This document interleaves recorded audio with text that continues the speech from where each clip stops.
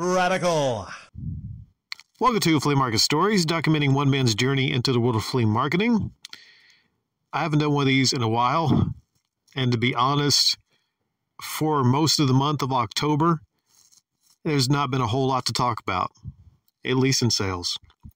I mean, sure, I have stories here or there, but let's just say if sales are terrible, I'm not really motivated to even do a flea market stories.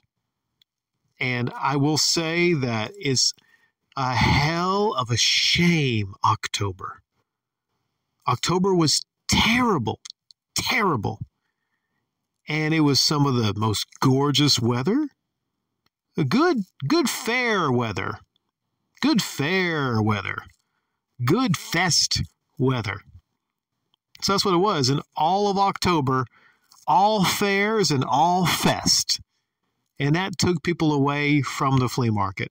That's the biggest competitor, I think, to the flea market. Rain, that gets in the way of flea market sales and everything, sure. But competitors to flea market, fairs and fest.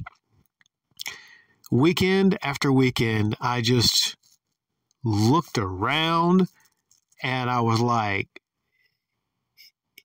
is this the 11 o'clock rush? Is this a 12 o'clock rush? Then I'd be waiting, okay, maybe there's a 1 o'clock rush.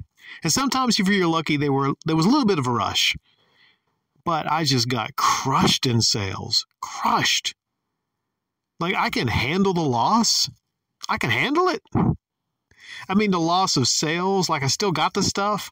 I didn't drop my prices and I didn't lose money on anything.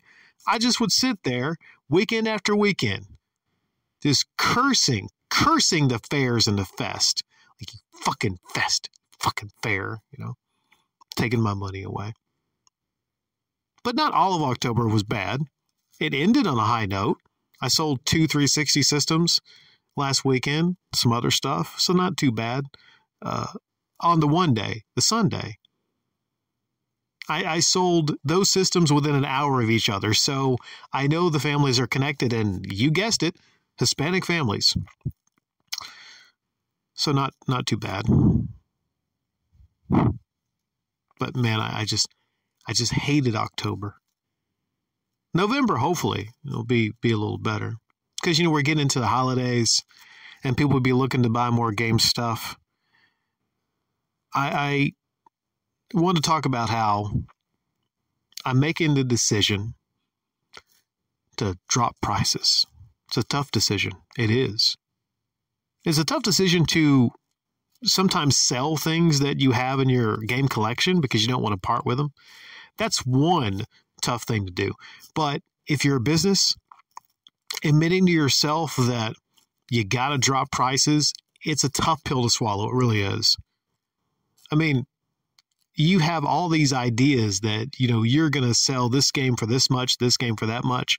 And sometimes you get really happy because you have some luck and you lean back, you fold your arms like, I sold Call of Duty Ghost on 360 for $20. Not too bad, not too shabby. But then time goes on, and then you notice that you're mostly selling the $5 and $10 games. And it's not even my fault. Not even my fault. Not selling games that are in great condition, not displaying them, not being a good salesperson, not being there for somebody to answer questions about the games, none of that is my fault. I've held up my end of the bargain.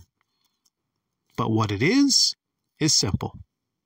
The same situation as last year, if I had the same setup, the same spread as 1 year ago, then business would be booming. Business would be booming. It comes down to how fucking shitty the economy is right now for most people, especially the people that usually go to a flea market. You got to understand your clientele. And the flea market is a certain clientele. Now, occasionally, you get somebody that's a big-time collector or somebody that basically just has money to spend, has money to blow. But most times, 9% of the people that come to the flea market, they're looking for, number one, a good deal, and number two, some awesome stuff. A great deal on some awesome stuff. And I was noticing that if I had some $5 games out in a tray, I would sell the $5 games before the $20 games in most cases. It's as simple as people don't have as much money this year as last year. Inflation is higher this year than it was last year. Look at the prices on some things. A roll of biscuits last year, early last year, like $1. Now that same roll is $2 to $2.50. People don't really pay attention to it. And if you look at the actual figures of inflation, it's not right. They say, oh, it's 3 to 4%. No. It's 50% in some cases, more than 50% on some goods. Have you looked at the cost of a 12-pack of Coca-Cola? It's insane. It's nuts. A bag of chips, bag of fucking Doritos. Well, the big bags I saw for $7, $8. People paying $8 for a fucking bag of Doritos. You think they have a lot of money left over? No, they don't. If it comes to maybe eating a bag of Doritos or buying a Call of Duty game, they're like, well, I'm hungry. I got to buy some Doritos. Interest rates are up. Pay has not significantly went up across the board. So people are not making more, but they're paying more.